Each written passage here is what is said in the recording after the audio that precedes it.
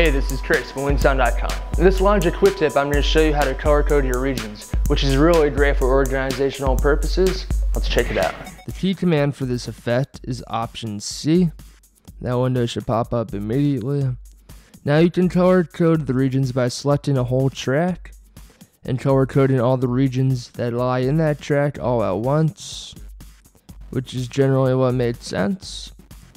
And now I'm going to change this one as well, so you can tell the difference between the regions a lot easier. That really comes in handy, especially in large sessions. But you can also do a region by region. Say maybe this last region here is a little altered from the rest of these regions, so I'm just gonna change that color just a bit to say there. You can always get in touch with Chris at WinkSound.com and make sure to check out more of his videos, including these titles featuring Logic, now available on demand at WinkSound.com.